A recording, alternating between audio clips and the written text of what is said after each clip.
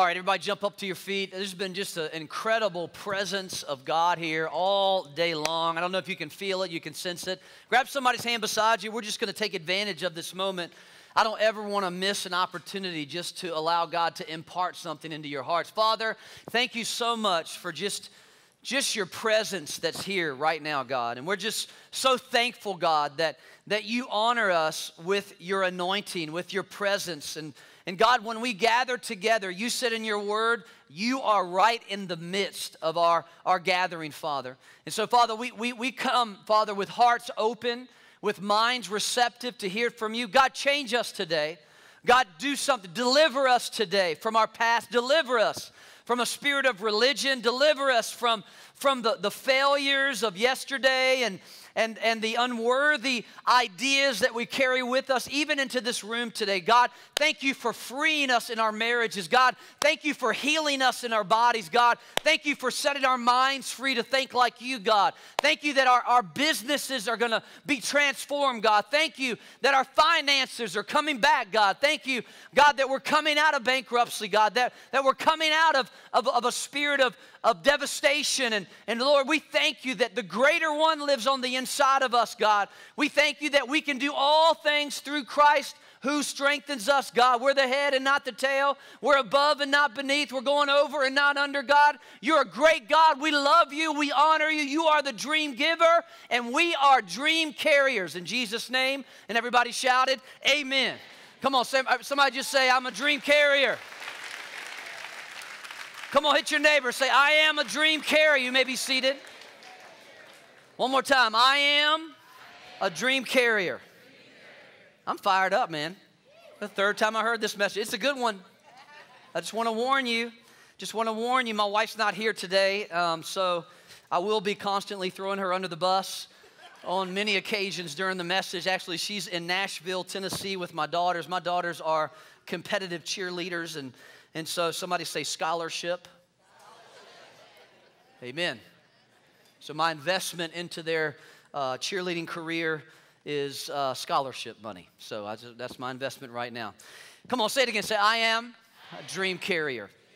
You know, God gives us dreams. We've been in this series for the last 3 weeks. This is the third week, I believe. And if you missed any of the other messages, make sure you pick up a copy at our SALT resource table. And if you can't get it there, go online on Vimeo.com. You can see Freedom House Church. We have a site there where you can look at everything online via video. And I want to just quickly do just a couple quotes that we talked about and then get right into the Word. This message is really about developing the dream today. We talked about how to carry the dream, what it looks like to carry it. We looked at how the enemy wants to destroy the dream. But here's what Friedrich Nietzsche said. He who has a why to live for can bear with almost any how. How many of y'all agree with that?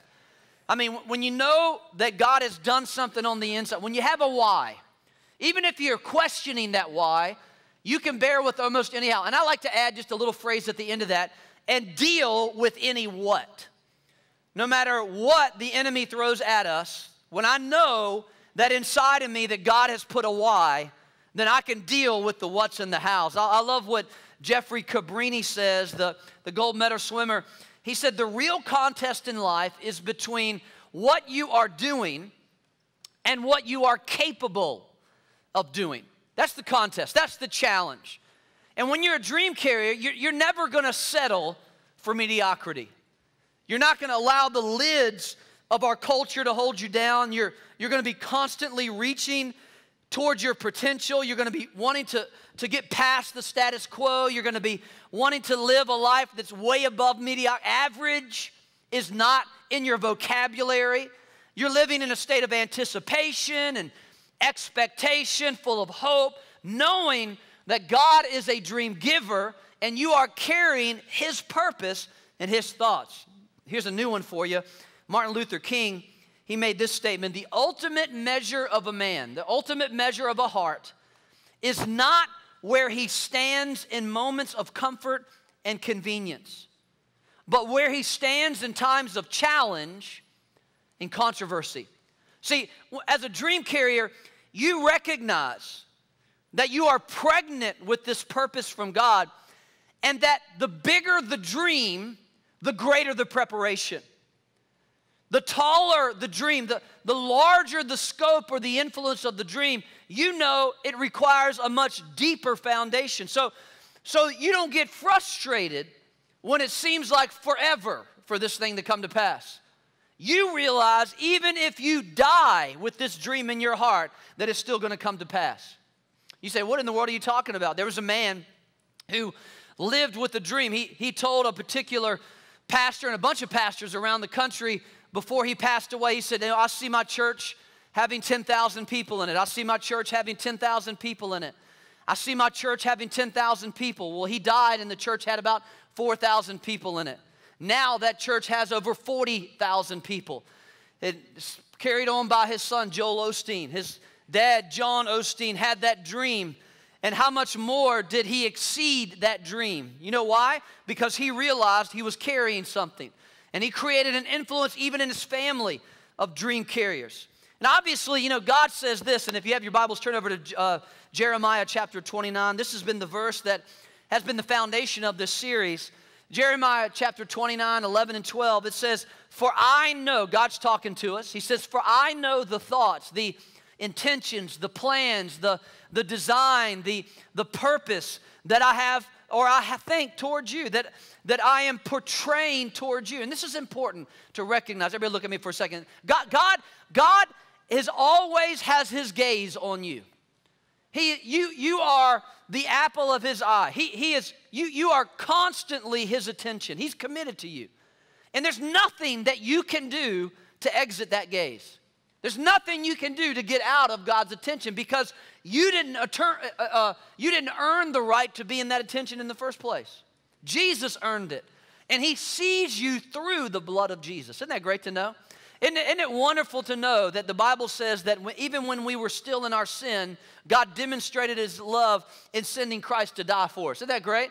Even though I could be the greatest sinner, the most eloquent sinner in life, Jesus still died for me. He shed his blood for me, and there's nothing that I can do to exit out of that attention because there's nothing that I did to earn that attention. Jesus earned it for me. Now, that doesn't mean I can do anything I want. See, the motivation becomes because I have this position, God, thank you, I'm going to live righteously. He says, for I know the thoughts that I think towards you, says the Lord, thoughts of peace and not of evil. Thoughts of peace, nothing missing, nothing broken, nothing scattered. Thoughts of peace and not of evil. To give you a future and a, Come on, say it one more time. He wants to give you a future and a hope. You know, you can be a Christian, you can be full of belief and lose hope. And this is why I believe this message is so important and so pertinent right now in our generation, is the fact that there are many people that are in churches today around the country who've lost hope. They've let go of that dream. I don't care if you're 75 or 17, you've let go of it. Today's the day where you grab hold of it again.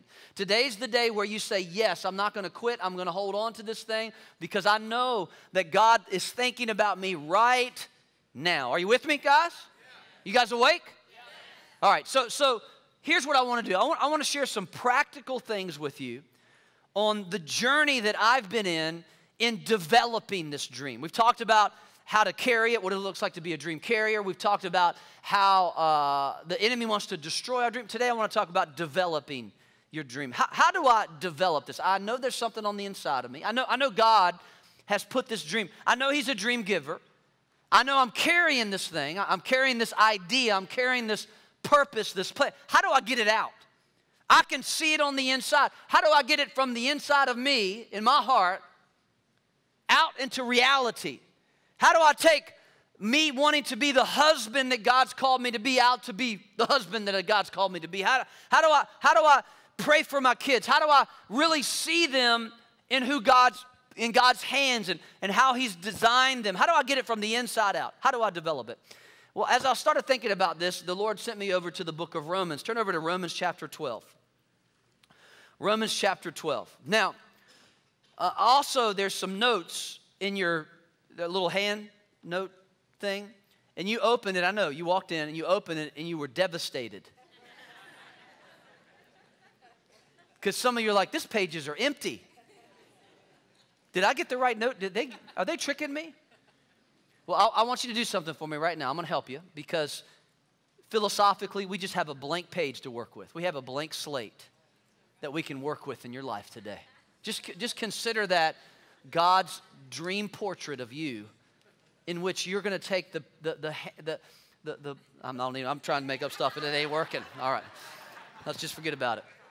I want you to write 4 A's on the page. I want you to write 2 A's on the one side and 2 A's on the other. I'm going to give you 4 A's to develop in your dream. So as I was thinking about this, A's make it easier so you can remember these words. That's the only reason I made them A's. I could have made them B's.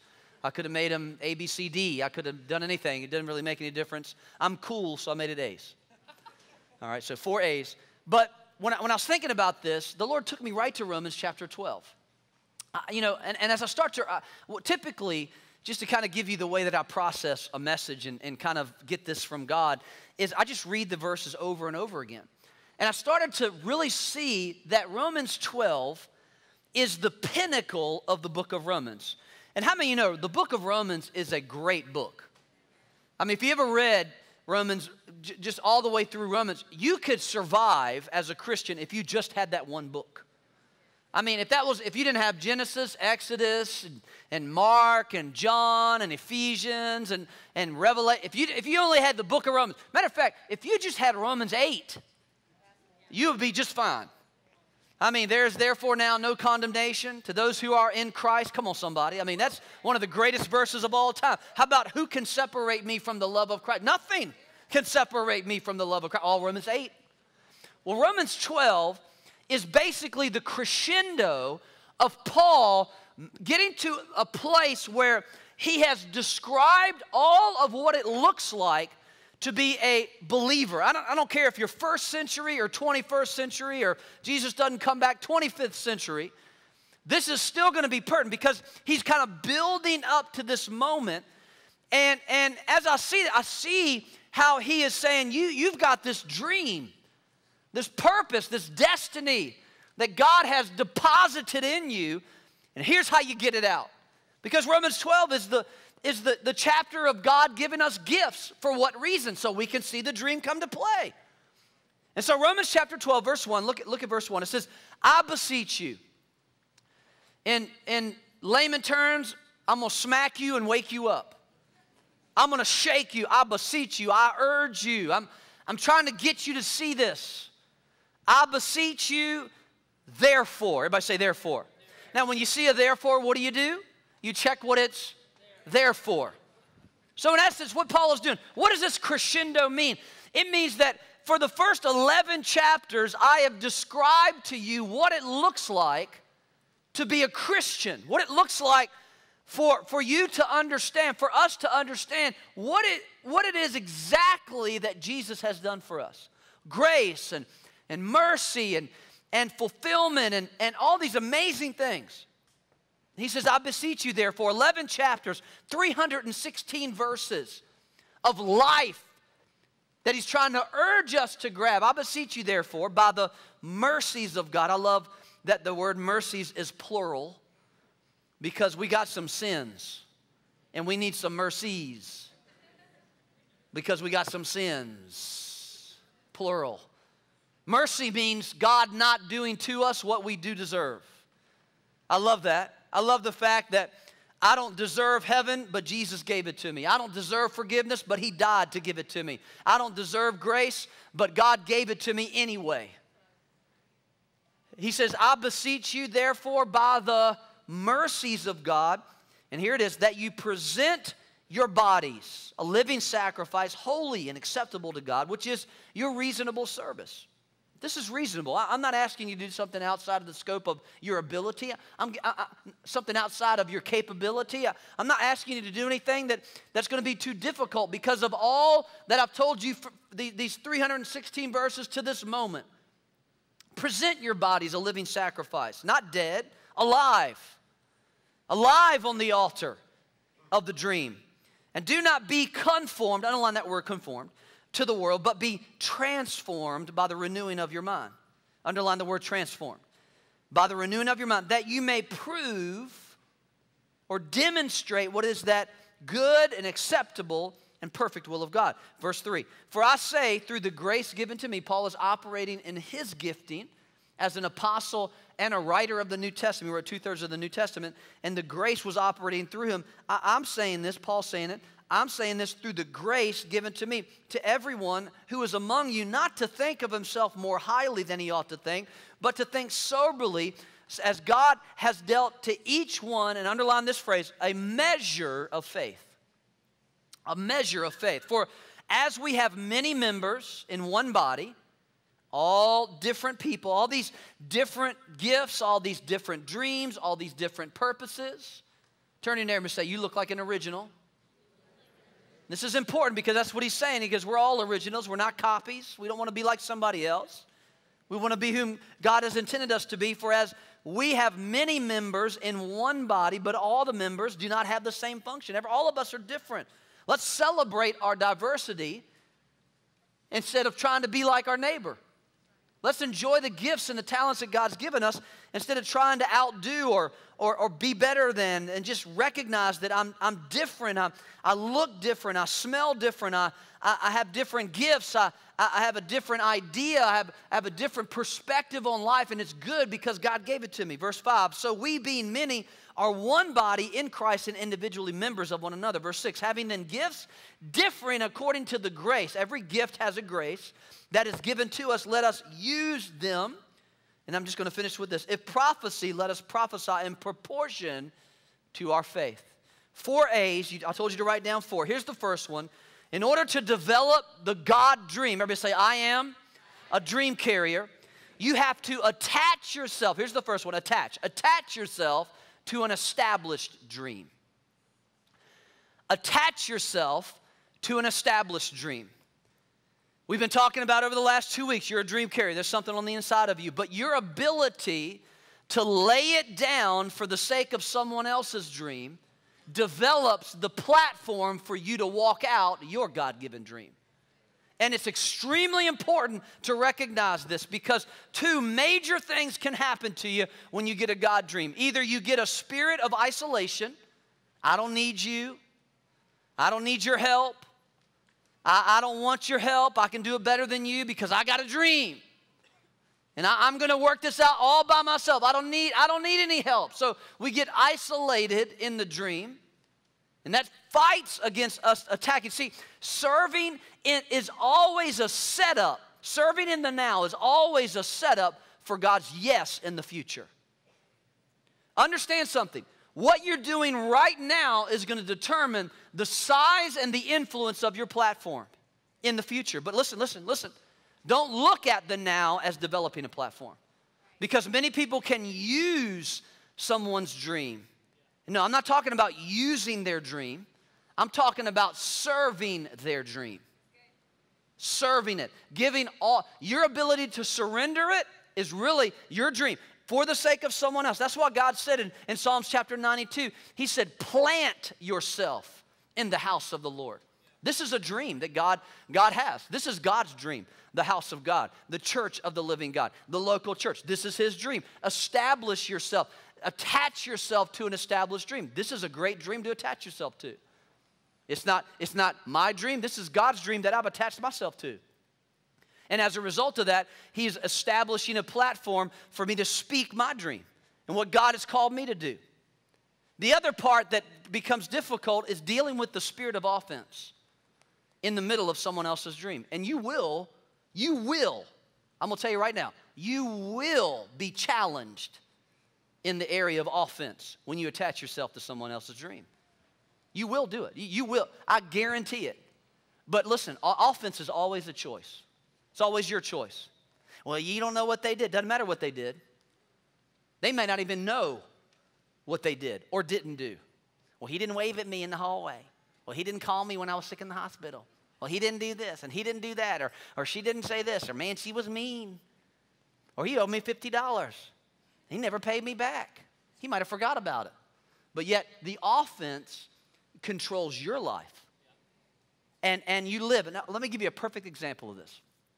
I've been through all these stages, attaching myself. So when I got saved, God dropped a dream inside. I didn't understand it. It was like this huge thing. I didn't get it. And so I'm just walking it out.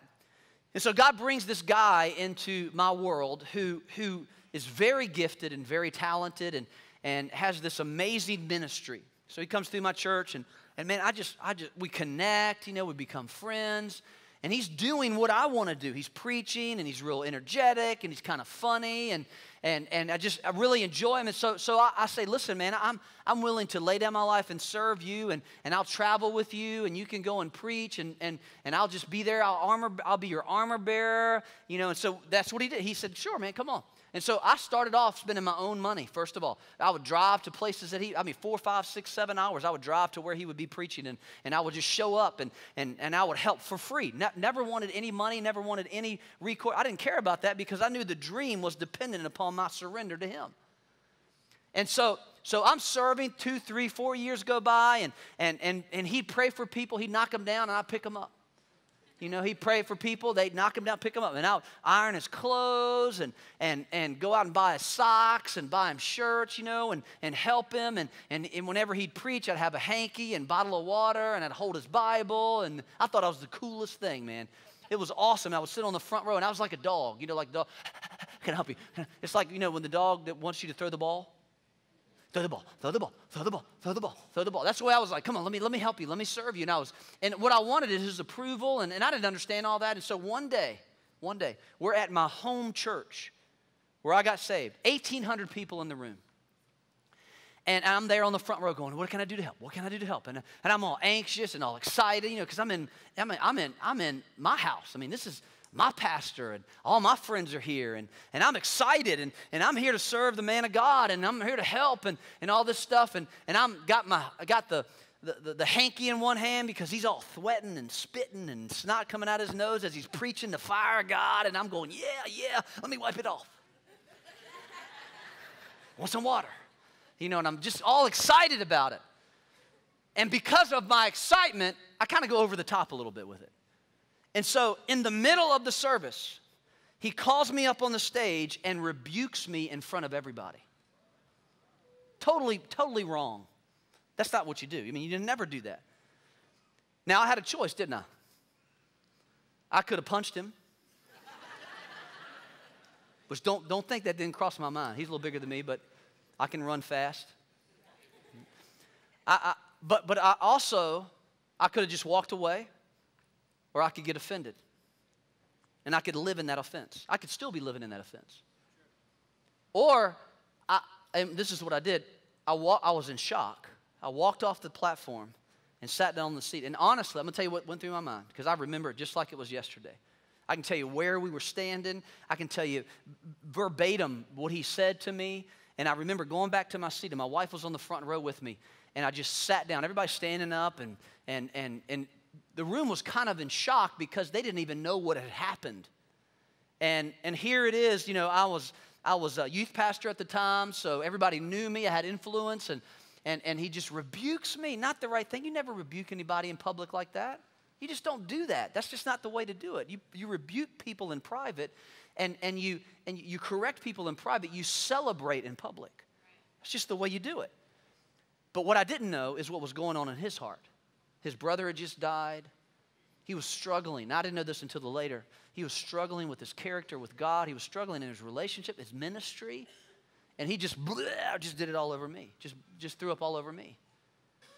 And I had a choice. Just like many of you have a choice when you've surrendered your dream, when you've attached yourself to an established dream. You have a choice.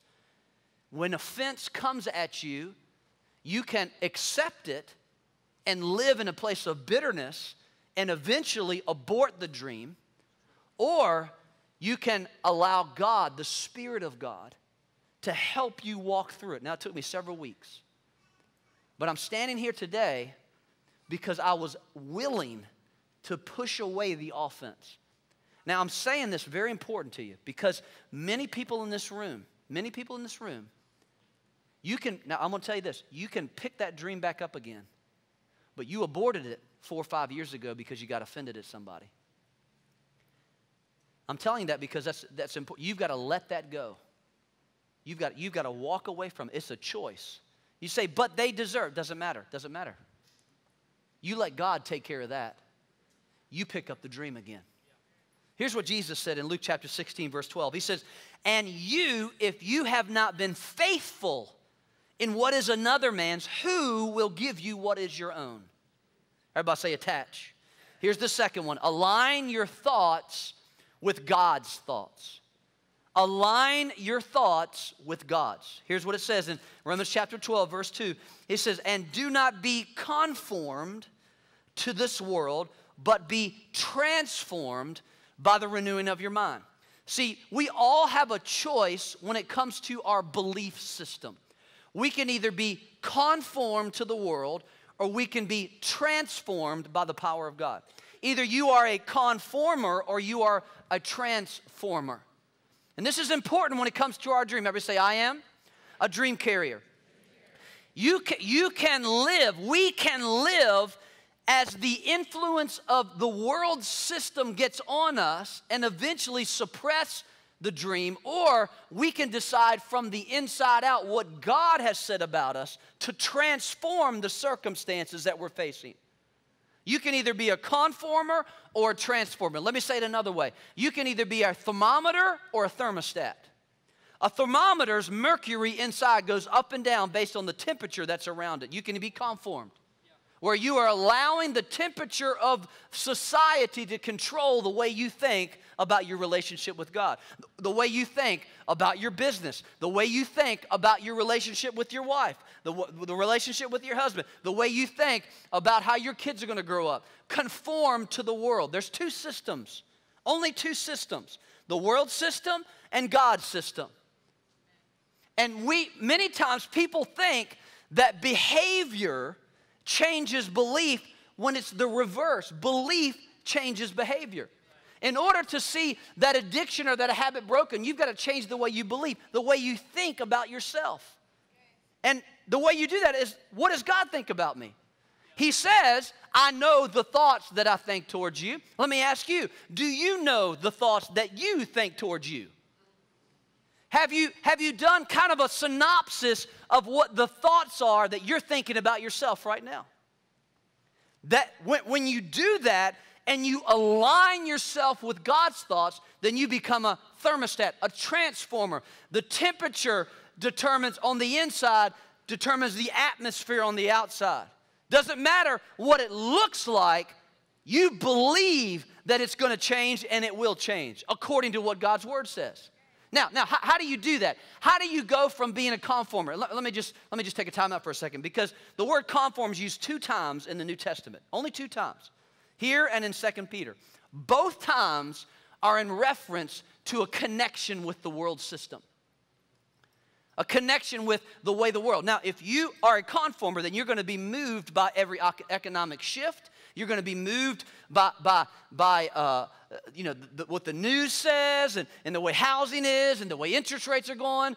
From an economic standpoint, from a social standpoint, you're going to look at the color of your skin, and you're going to determine everything about that, or you're going to look at socioeconomic, where I live, demographics, everything, because that's all determined by outside temperature. Or you can say, I'm a child of God. What does the Bible say about me? I'm a Christian. I know what these 316 verses prior to this verse say about me. And so now I'm going to transform my world. The world system says that I have to live this way. God says I can live this way. The world system says I have to adhere to these principles. God says there's a whole different set of principles and laws that I can live by. Are you with me? That's the difference between a conformed and transformed. So how do you transform? It says by the renewing of your mind. Now let me just give you one hint on how to renew that mind. Now, we know that it's the Word of God that changes us. The Bible says faith comes by hearing, and hearing by the Word of God. We are transformed by the renewing of our mind. Now, does that mean that if I just read the Bible, everything's going to change? No. Information doesn't change you. Intimacy changes you. So just because I read 12 chapters a day doesn't mean I'm going to renew my mind. It's the intimacy with those 12 chapters that changes my mind. And one significant way that happens is through what I like to call self-talk. Self-talk. What are you saying to yourself on a consistent basis? Now, this is extremely biblical, because the Bible says, as a man thinks in his heart, so is he. What you're thinking about right now is determining your future and your world that you're living in. And here's the cool thing, or the very interesting thing. The average person, check this out, can speak about 300 words a minute. I can speak probably 300 words a minute. If I get real excited, I can talk about 350 words a minute. Maybe 400. My wife, however, she can probably hit 600, 700. I told you I was going to throw her under the bus. She's not here. Love you, honey. If you're watching this, listen to this. Now listen to this. Check this out. Internally, the dialogue that's going on the inside that's happening right now in every person in this room. I'm talking 300 words a minute. You're talking to yourself at 1,600 words a minute. Let me ask you, what are those words saying about you? What are you saying about yourself? Are you saying what God says? Or are you saying what you feel? Your past? Your experiences? Then you say, now hold on, Pastor. Now this is getting a little weird.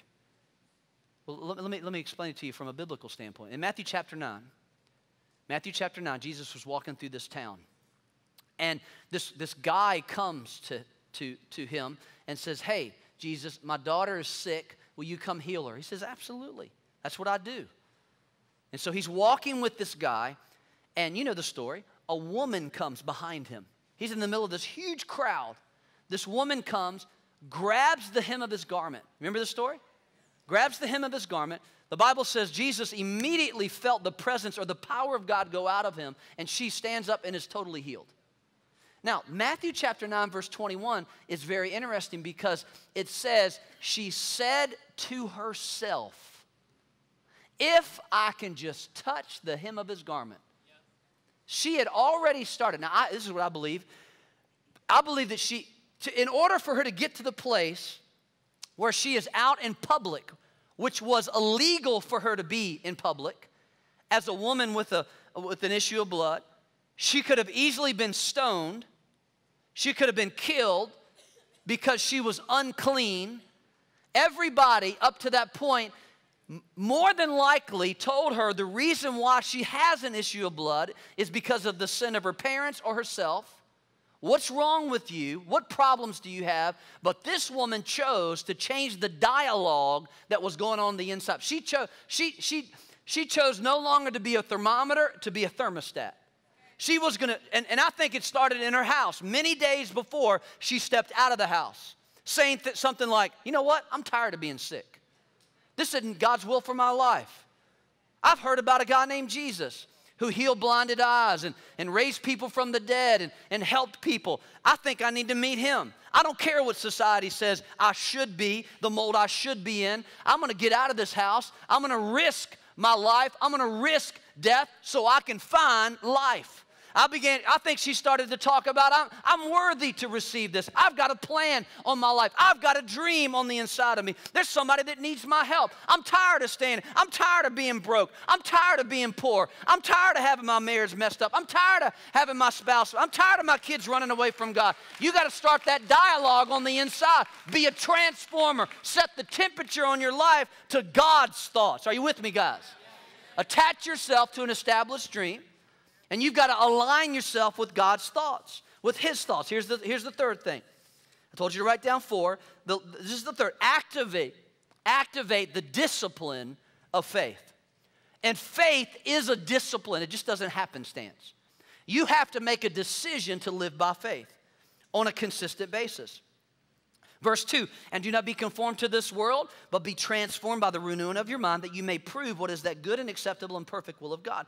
For I say, through the grace given to me, to everyone who is among you, not to think of himself more highly than he ought to think, but to think soberly as God has dealt to each one a measure of faith. Now, each person on the planet has been given a measure of faith. That measure of faith is in proportion, listen, to the dream that God's given them. When you walk out the dream, listen, let me take it back another step. When you discover you're a dream carrier, let me take it back one more. When you realize that God is a dream giver, then the measure of faith, God gives you the faith in order to walk down that line. He gives you faith. Now, Jesus operated in the fullness of faith. That's why he could walk on water. Just try it. This summer, go to the pool. Don't tell anybody. It works, you call me. We've got a measure of faith, right? We've been given a measure of faith. You have to constantly activate the discipline. Everybody say discipline. Because all hell wants to stop you from living from the inside out, from what God said about you, from His dream for your life. I mean, the devil does not want you to live by faith. See, you've been given 2 sets of eyes and 2 sets of ears.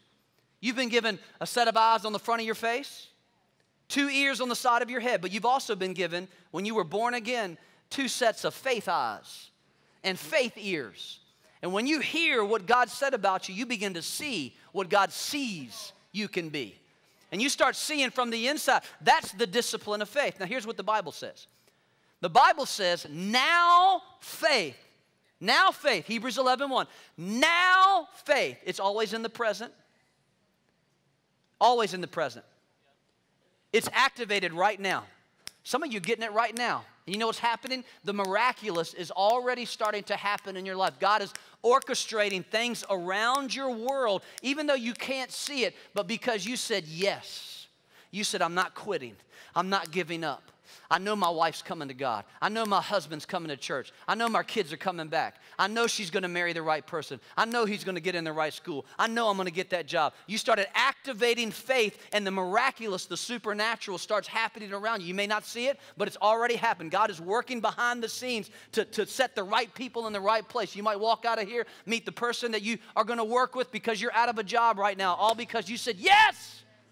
You said yes. Now faith is, listen, the substance of things hoped for. The root of faith is hope. You lose your hope, you lose your faith. You lose the dream, you lose your faith. Now faith is the substance.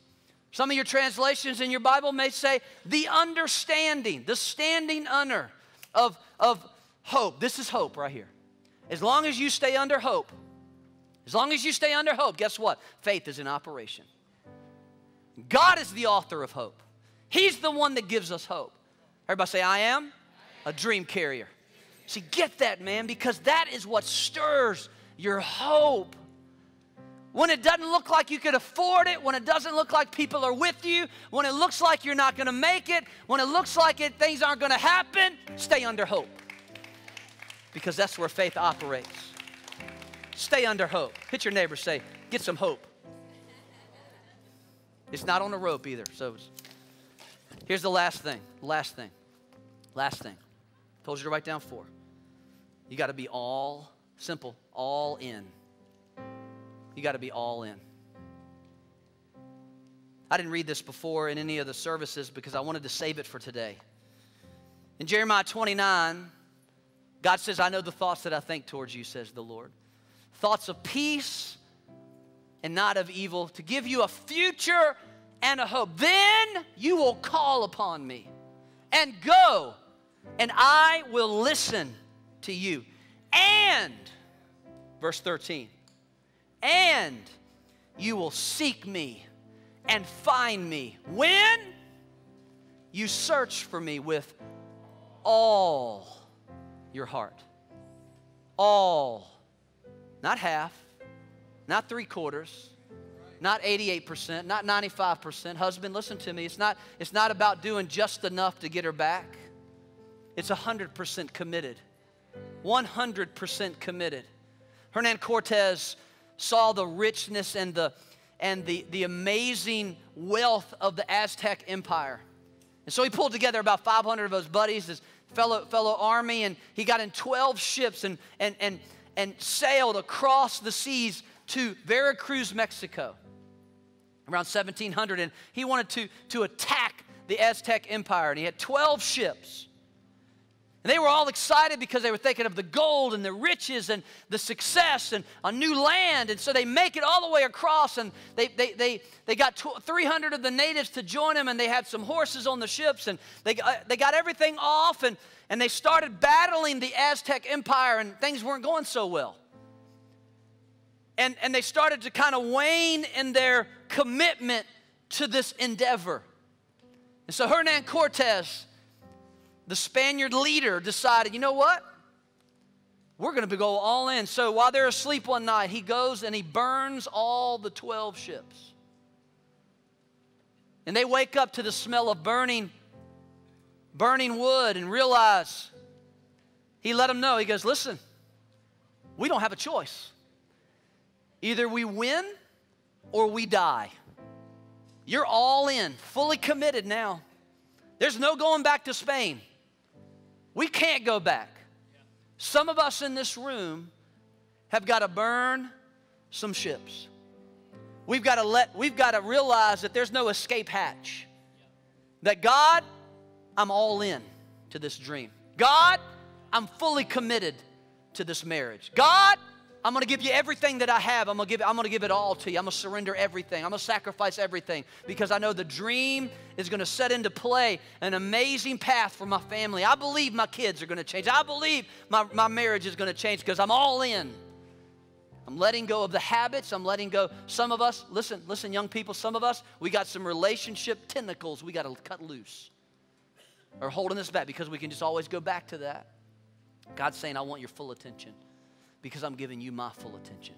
I want you to stand up on your feet. If you're here today, just in closing, you're here today, and you know that you're not all in, but you want to be all in. You know in your heart that you want to give everything to God. Nobody moving, just stay right where you are. Don't leave right now. If you say, that's me, I know I'm giving like 80% right now, but there's 20% because I'm a little afraid, I'm a little concerned because I don't know what it's going to take. I don't know what it's going to require of me. Listen, take the full risk. Burn the ships. Burn them. Burn them for the dream. You're a dream carrier. God has put something so magnificent in your heart, so amazing in your heart, so big in your heart. Do you see it? Do you feel it kicking? If you say, man, I need to surrender, just lift up both hands to heaven. If that's you, just lift up both hands. You want to go all in today. You're ready to go all in for your marriage, all in for your kids, all in for the dream. Just lift up both hands to heaven. Thank you, Lord. Awesome. Look at all the people just saying, yeah, I'm doing it. I'm going after it.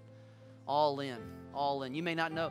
Listen, you may not even understand the next step, but just say, I'm going all in, God. I'm fully committed, 100% committed, 100% committed. 100%. Just pray this with me. Those of you that surrendered today, just pray this. Say, Lord God, I'm all in. I'm saying it, God. I believe it. I know you're a dream giver. I know I'm a dream carrier. I give you everything, my whole heart, my whole mind, all my strength, everything. In Jesus' name, I give it all to you. I surrender. And let me just pray for you. Father, in Jesus' name, I know when they walk out of these doors, they're going to be challenged by the enemy. They're going to be challenged. They're going to be challenged by the pressure of the circumstance, by the pressure of the financial issues, by the pressure of relationships. But God, I pray that the greater one on the inside of them will rise up, God, and their yes will be their yes, God. And Father, I thank you that you will pull them through by activating the faith on the inside. God, they've attached themselves to a dream. They'll no longer be spectators, but participators in the dream that you've put before them, God. Thank you, Lord. Thank you, God. Thank you, God, for empowering every person here today. In Jesus' name, that's surrendering their lives to you. Give them the strength.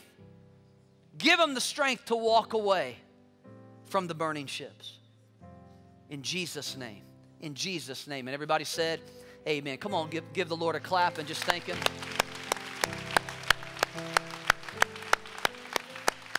Yes. Come on, say it. Say, I am a dream carrier.